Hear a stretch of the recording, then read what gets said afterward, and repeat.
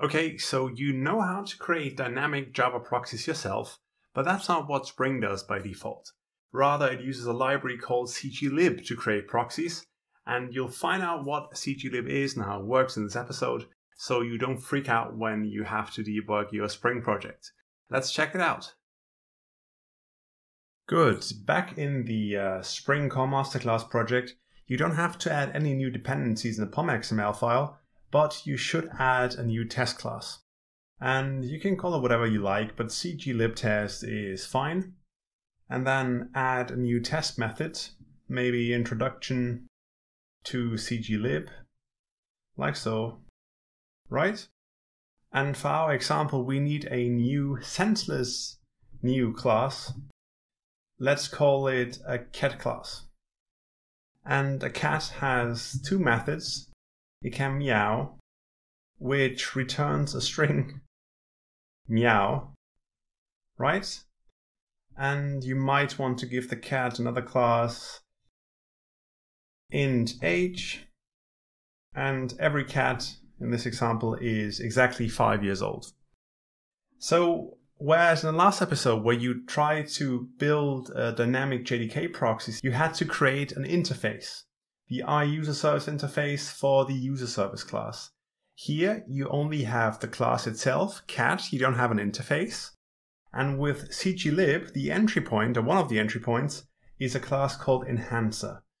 So create a new enhancer here, so like so. Right?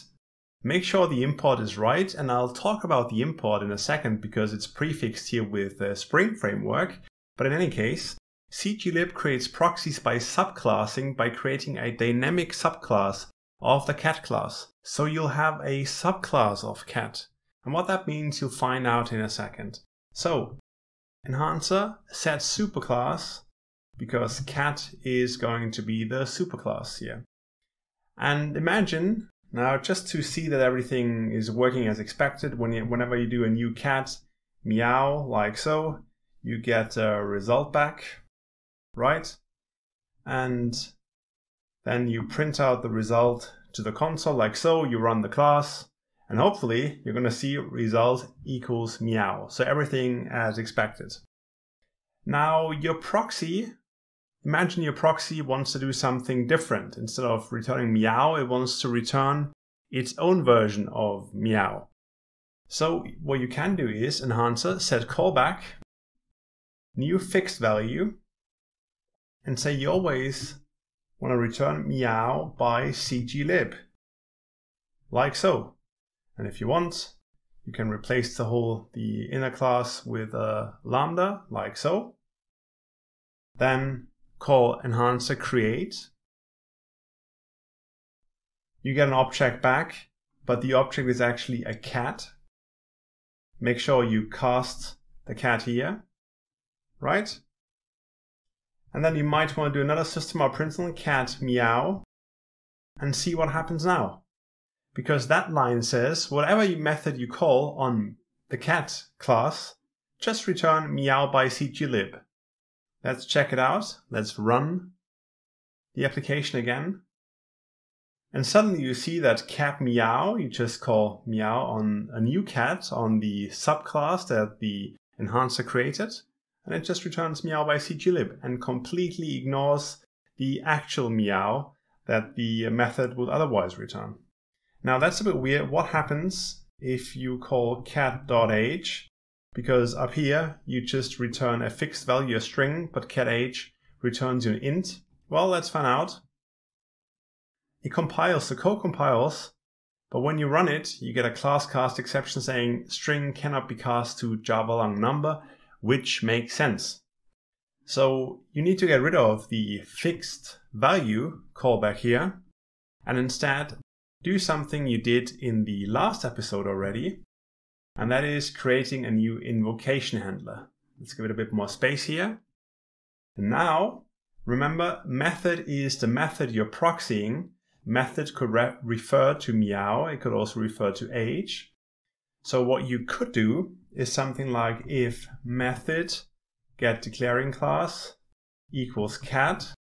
So you only want to proxy cat class methods, and method get return type equals string class. And that would mean only proxy the meow method, right? Then return something else. And otherwise, I'm just being a bit lazy here as an exercise for you. You can repeat the same thing and make sure it really only works for the int method. You could also make sure that you take the name into account if you want. But here I'll say, well, other than that, just return 10. So every cat suddenly is 10. Let's run the application again. And suddenly you see, well, cat meow returns you something else and cat age returns you 10. That is quite crazy. And when you debug the application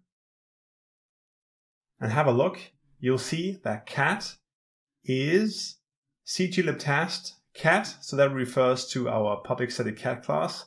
But then you can see it's a dynamic class, a dynamic subclass, enhancer by CGLIB. And that means you're actually having a subclass of the cat class. And you'll have all these callbacks in here, these CGLIB specific callbacks, which could actually confuse you when debugging a real Spring application. But in any case, just know that you'll find these $$ enhancer by CGLIB classes instead of just a pure cat class in this example. And the obvious advantage is you don't need interfaces. You don't need to pollute your code with interfaces just to create proxies. You can just take the enhancer and create subclasses and don't have to mess with interfaces. Even though there are some limitations like CGLIB cannot proxy final methods, for example, but you can find out about these limitations on the CGLIB homepage. One last thing is what I mentioned before already. And when you have a look at the imports, you'll see it says org Spring Framework CGLIB proxy. But CGLIB is its own library actually, but when you look at the external library section, you won't find it here. You only find the H2 database, JUnit, Hamcrest, and then a ton of Spring libraries. But whenever I open up, let's just quickly open up Firefox, go to mavenrepository.com, CGLIB, you can see that there's actually CGLIB versions with group ID CGLIB, artifact ID CGLIB, and you would find them here. Why is CGLIB inside of the Spring project here? If you step inside the class, you can actually see that it's in Spring Core. Download sources, just to make it look a bit nicer. The answer is that Spring took CGLIB, a specific version, and bundles that specific CGLIB version itself. Why is that? Because in the past, I think, you have a ton of different libraries like Hibernate also using CGLIB, and then you had problems with version conflicts and whatnot, and that's why Spring decided to bundle its own CGLIB version.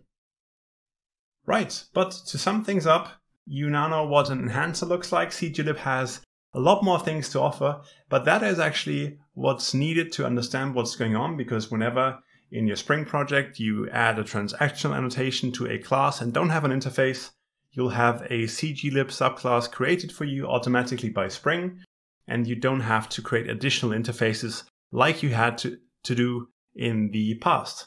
Remember that, but that's all for today. Congrats, you now know everything there is to know about proxies, or almost everything. And that sets you apart from a ton of other developers, especially when it comes to debugging your Spring projects. Now it's time to have a closer look at another core area of Spring, and it's everything that has to do with databases, opening up connections to a database, maybe setting up Hibernate and whatnot. So let's get right after it in the next episode.